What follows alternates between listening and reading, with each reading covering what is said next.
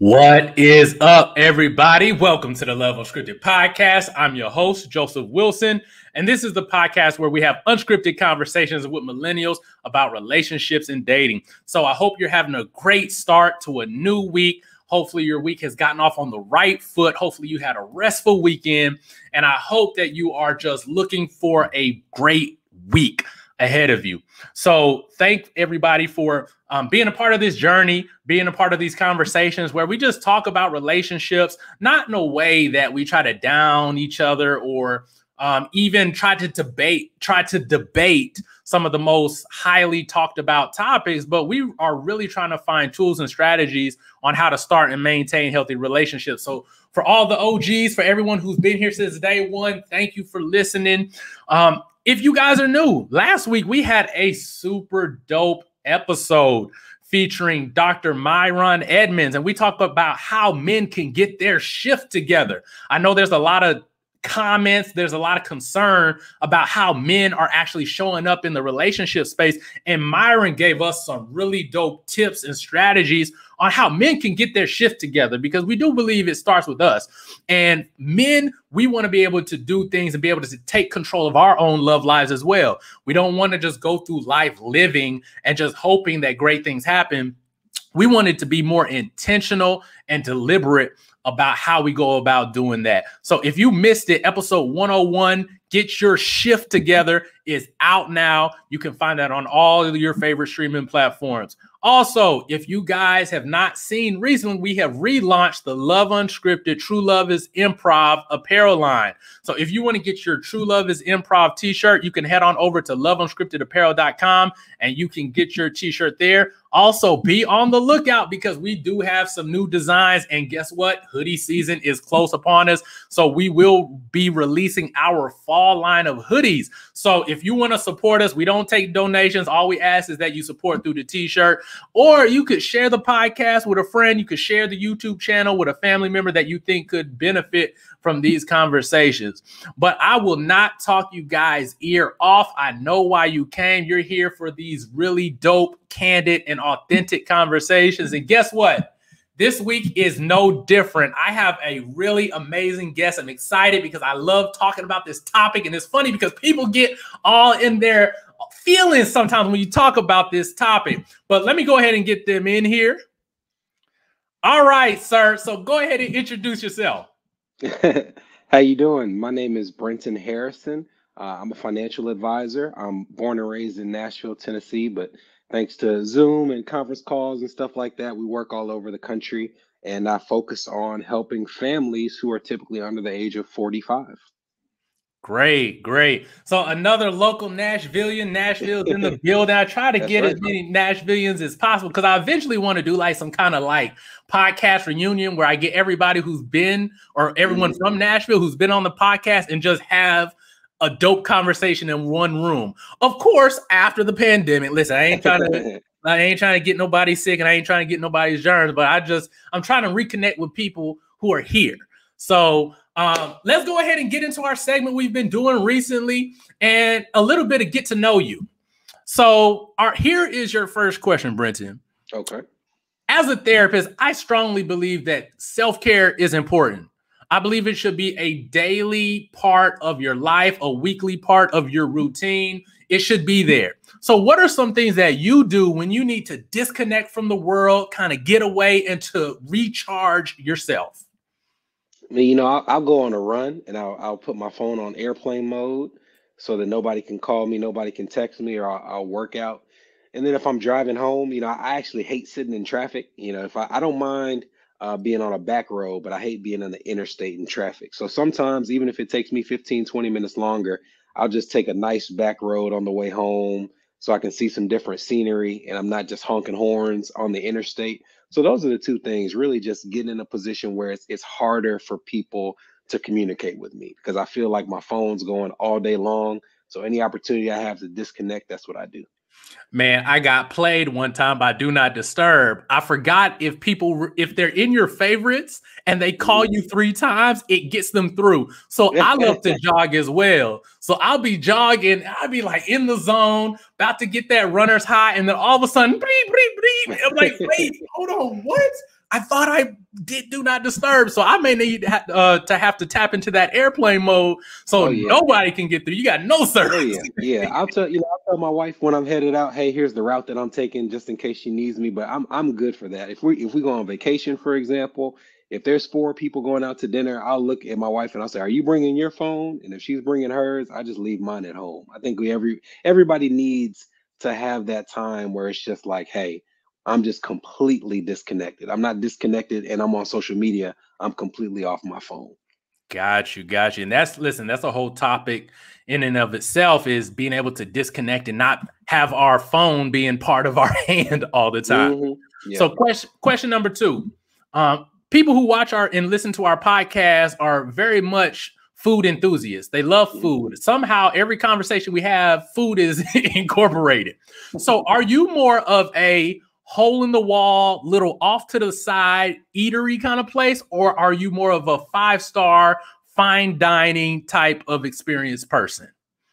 I just hate chains. I mean, I can't think of the last time I ate at a place that had more than like 10 locations. If it's got more than 10 locations, I don't want to eat there. I like, smaller feel, one-of-one restaurants. I'll go to a place that's really nice that has like some locations in certain areas, but you'd never catch me at like a Cheesecake Factory. No matter how good it is, I just want something that's a little more personal. Okay, I feel you. I definitely feel you on that. I remember one time when we went to New Orleans, some of the locals told us, like, if you want to eat the really good food, go to the places that don't have signs. I was like, wait, what? Don't have signs? And there are multiple places where the menu is written down. This is the menu for today. Like, oh, okay. Or some will even go as far as, all right, this is what we're serving today. You have an option between this and this. And normally I'd be like, wait, I don't get to choose. But that experience, I like the cozy little quaint kind of places. All right. So question number 3. A lot of people have been binge watching is a thing. Are you a TV watcher before I ask? I am. Yeah. I don't binge because I hate the feeling of finishing the show early and it doesn't come on for like another year. Right. But yeah, I watch TV, but I don't binge. Cool. So I had to ask because I've asked this question and some people are like, I don't watch TV. And it's like, okay, let me switch it up. So what are some of the shows that are on your watch list? New shows or just shows I watch frequently? It could be either or. I grew up, my dad's huge on sitcoms, so I grew up watching Frasier and Seinfeld and The Cosby Show. But really any just old sitcom I'll watch over and over and over again. In terms of new shows, there's got to be like a million people talking about it for me to pick up on it. So I'll watch, Peaky Blinders, Ted Lasso. I started watching recently, but there's so much TV. It's kind of hard for me to latch on to a new show. Got you. Yeah, that's kind of how it is with me. I like sci-fi. I'll watch something that may have multiple seasons if it's good. I was one of those people like, man, Game of Thrones is whack. I watched like the first episode. I was like, this is whack, and came back 3 years later. I was like, oh my goodness, how did I not? So yeah, people they love their Netflix. They love it, especially with the pandemic. People have been inside. I'm pretty sure Netflix and Hulu have been making a killing off of the new subscriptions. So thank you for letting us into your world, because some people like, hey, that's very personal information about what's on your watch list. And this is a judgment-free zone. So thank you for being willing to share that information. And so we're gonna go ahead and jump into this topic. And we're going to go ahead and set it up this way. Growing up, I was told there are 3 things that you don't talk about. I was told it was politics, religion, and money. So of those 3 things, I happen to really like money. I think money is an extremely useful tool. Think about it, guys. Money has helped me be able to taste so many amazing foods. I've been able to trade money for flights to be able to go to different countries to relax. I have even used money to be able to bring this podcast to you guys. I had to pay for the software, had to pay for the internet connection, had to pay for the microphone equipment. Money has been a really useful tool. But there's one problem. there is a mindset, and many people are brought up being told that we should not talk to other people about money. And an even bigger challenge comes when you are out there dating, or now you're in a relationship with somebody and money does not get discussed. Don't let somebody be getting a raise at work. They will either keep it a secret or they will be shunned for sharing how much of a raise they got by their superiors. So, Brenton, I want to have a conversation about money. And I think money has been given a bad rap, has been demonized by many cultures and communities as being evil in some sort. So here's the first question. Let's start here. Why do you think so many parents, so many people have raised us to not talk about money and finances with other people? I think when you have a parent who might have endured or observed their own financial trauma and shame, then there's a tendency to look at that child, and whether it's they're embarrassed that they're not further ahead than they thought they'd be at a particular age, they might tell their child, we can't talk about that. And it may truly just be they're embarrassed to talk to their child about money because they are not where they want to be, or they might just be in a position where there's a lot of guilt associated with it. When I was coming into this industry, I remember somebody telling me people will talk about their sex life before they talk about their money with you. And that's very true. You have these feelings that come down to you from other people. And if you're not part of that breaking of the cycle, you're going to just pass that on to the next generation. So if you were raised not to talk about money, you're going to raise somebody else not to talk about money. And you build up this barrier where it becomes this more and more taboo topic, when in actuality, there are some common threads that you can share with people that could really break down some of those barriers. I like that. So one of my earliest memories about or surrounding money was one of my birthdays. One of my uncles gave me like $20 and I was super hyped. I was like, oh, I got a $20 bill. Never seen one of these. I wonder what all I could buy with this. And I went around showing my cousins. I'm like, hey, look at this. I got $20 for my birthday. Hey. And my mom pulls me aside and is like, stop showing everybody that you have money. You don't need to tell everybody the money that you have or how much you have. And from that conversation, I was like, oh, so when I have money, I can't tell anybody. So it got to the point where I would even with my mom sometimes, she's like, how much money do you have in your pocket? Even as like a young kid, I'm like, I can't say. I was raised not to tell anybody. So it even backfired on her where I was scared to talk to anybody about money. And that was kind of ingrained in me at an early age. And I think as we become older, we can take that into our dating and relationship lives. So here's the next thing. What do you think makes it difficult for us as adults or people who are dating or in newly formed relationships to even have that conversation about money? Every relationship that I've ever had the privilege of being a part of in terms of managing their finances, there's going to be one person who has a completely different financial philosophy than the other. If not completely different, they're definitely not going to be the exact same. You might have a budgeter, you might have someone who's more freewheeling, you might have they might have the same economic background, but how they manage their finances can be different. So that becomes a part of a conversation that needs to be had in a relationship, but it's tough to have. And if you don't have it, it can create conflict. So the older you get, and without having had that conversation, if you're with a person that you've been with for a long time, it just becomes that unspoken thing that needs to be discussed that hasn't been. And the older you get and you haven't had that connection with anybody, like if you've been single for a longer period of time and maybe you get into a relationship later in your dating life, it becomes even harder to have, because now it's something where you're like, am I exposing a part of myself a bit too soon? And when do you have that conversation in a new relationship? Definitely. I want to go to that part where you said share a part of yourself.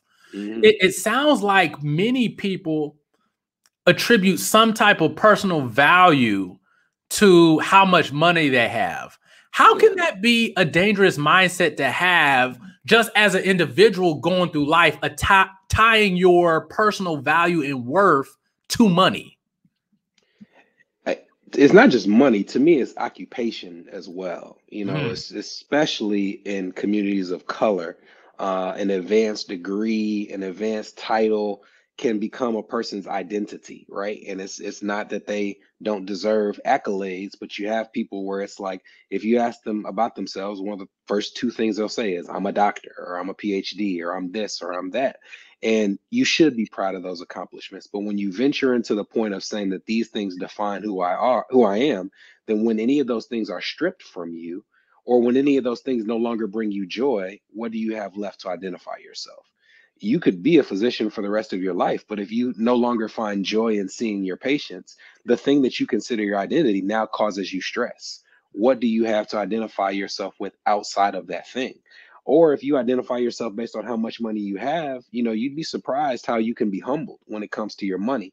And when it's taken from you, what about your personality remains where you can find another outlet to identify yourself? Got you, got you. So not allowing even the source of the money to have so much importance that it dictates how you view yourself, and kind of just understanding like how you feel about your occupation, and being honest with that and not letting that dominate who you are, because there's other parts to you. Yeah, I mean, if you identify yourself with the money that you have, either it will be taken from you and you'll have to find something else, or it won't be taken from you, but you'll realize there's never enough, right? If you identify yourself with money, you constantly have to have more and more and more and more and more. And if it ever slows down, what do you have then? And bruh, every millennial, it seems like everybody's an entrepreneur now. It seems like everybody has jumped into the entrepreneurship field. And the way that I see money going with entrepreneurship, I know they have different philosophies about what they would like for money to be, how they would like to spend their money, and spending habits among people, just like you said, overall can be different. So what I tend to see is when couples who have different spending habits, they tend to fight more over lifestyle, fight more so over how we show up in the world. They tend to fight over where the finances are going and how they are allocated. Do you think people necessarily have to have similar spending habits in order to, let's say if they're a couple, to reach financial goals that they may have? I don't think they have to have the same spending habits, but if they don't, they need to communicate thoroughly about a middle ground, right? Like if you handle your finances one way and I handle my finances another, we need to talk about a middle ground because it goes deeper. One of the things you said is you talked about your first money memory, getting that $20 bill. There are studies that show that the overwhelming majority of our philosophies about how we view money is fully formed before we're 10 years old, Wow. positively or negatively. There's something that you saw modeled where you either said, that's what I associate with a positive thing about money, and I'm going to try to emulate that. Or there's a feeling that you felt or something you saw somebody else go through, and you said, I'm never going to go through that. So you're trying to run away from it. You might be trying to run away from poverty, or you might have seen somebody who you thought had money. So now you're trying to do everything that you think that they did to have money. So the reason that's important in the context of a relationship is you have an emotional connection to how you manage your money. And if your spouse is not in tune with how handling your money makes you feel and how you feel when it's not being handled the way you want to, it becomes more than just money, right? Like if you don't realize that the way that you do your budget is because it gives you a feeling of security, then you won't be able to vocalize to your spouse, when you don't follow my budget, it makes me feel like I'm not secure. And maybe that's something I need to work on. But until I've got it figured out, can we have a conversation about what the way you're spending your money makes me feel or how it makes me feel? And then that spouse can also say, all right, well, here's why I don't have that same philosophy and why you trying to make me do it your way is a problem for me. That has to be a part of the conversation. Okay, so I like where you're going with this, because a lot of people do not associate money decisions with feelings, with emotions. People tend to look at it in matters of zeros and decimals, dollars and cents. How can someone start to become more aware of how they actually feel? Because I can only imagine, especially if you're working with couples and they haven't had this conversation, some of the looks that are on people's faces, some of the hesitancy to commit to certain things. Like, how can somebody start to even within themselves be able to identify, like, what is it I'm feeling about money? Yeah, to me, the hardest question to ask yourself is why is this thing that I'm holding on to so important to me? You know, and it doesn't mean that it's not important. It just why is it so important to me? You know, my wife and I have had conversations. We've had combined finances since we were 24 years old, right? So like at a very young age, when we're very immature and you think you know everything in the world, but you really know not as much as you believe. You were sitting here trying to find that balance. And it was very difficult. And we had a lot of fights about money.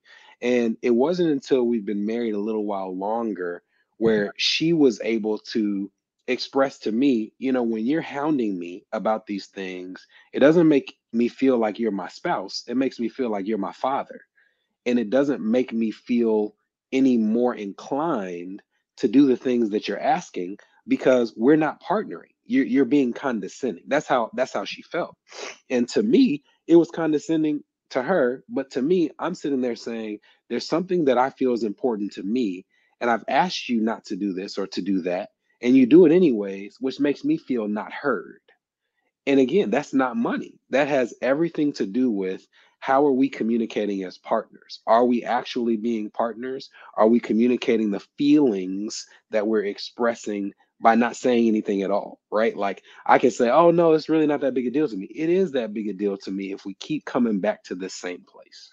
Definitely. Communication is extremely important in all aspects of relationship, especially in finances, especially with planning. And think about it, many millennials are getting older, having children now. That's a mix that we didn't really have 10 years ago. We weren't thinking about that. We were like, okay, how are we going to live? We just got married. Now we into our career, or we may be changing a career. That was on our mind. But now, okay, retirement is not too far in the distance. We're in a pandemic. We got to start planning differently. So communication is extremely important.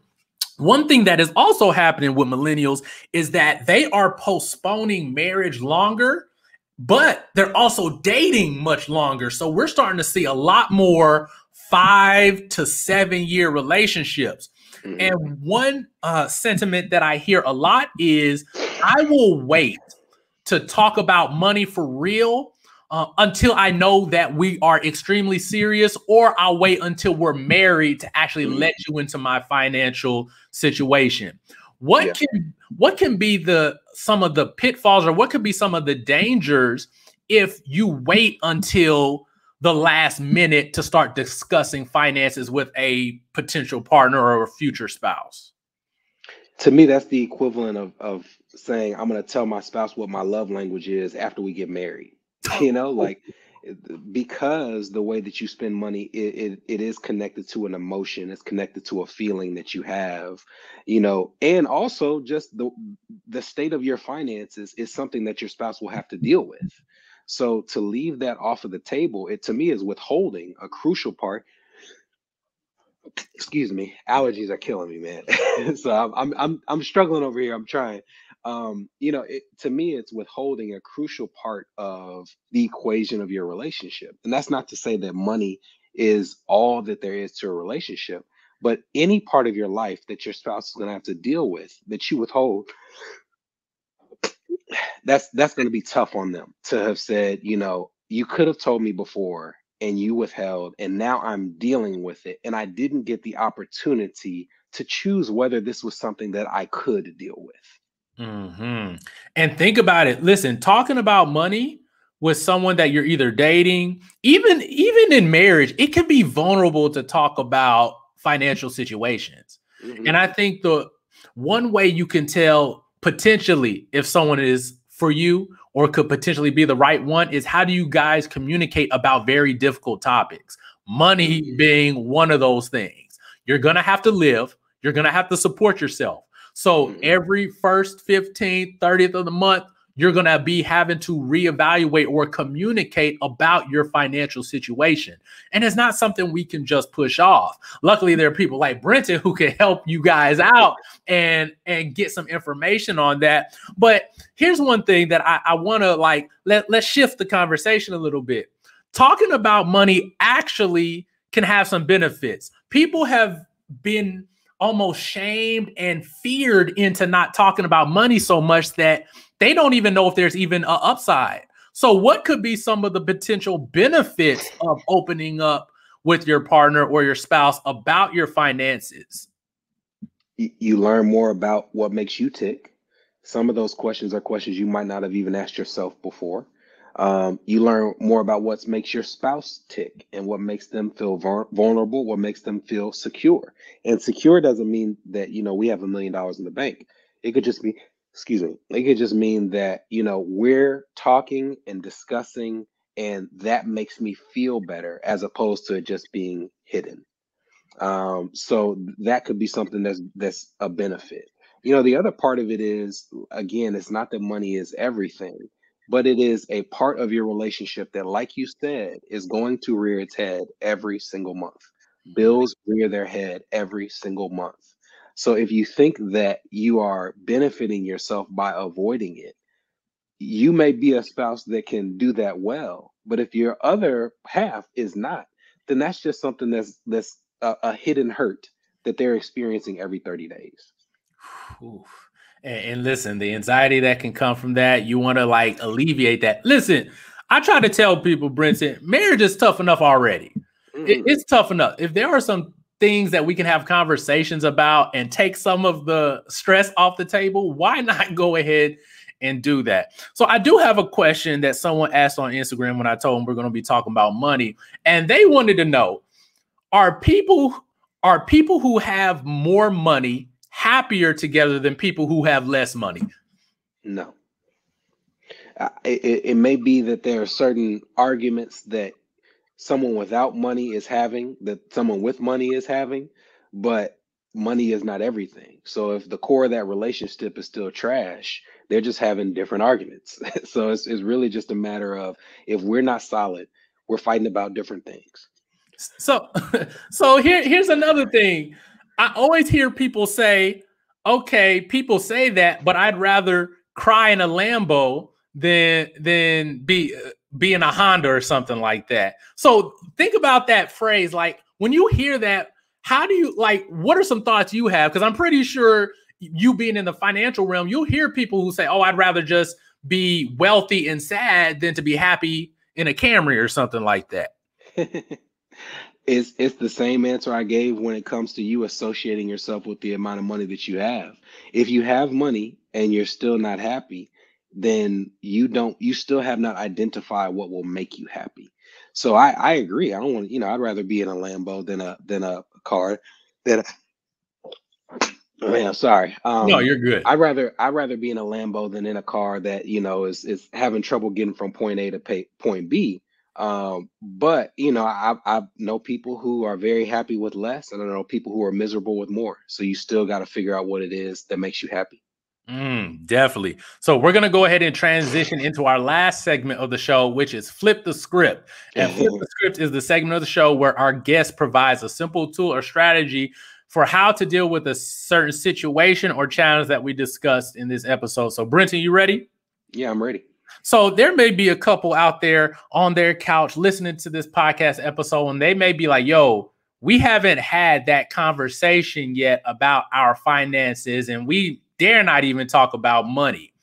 What is one thing a couple can do to start the process of having the conversation about their finances?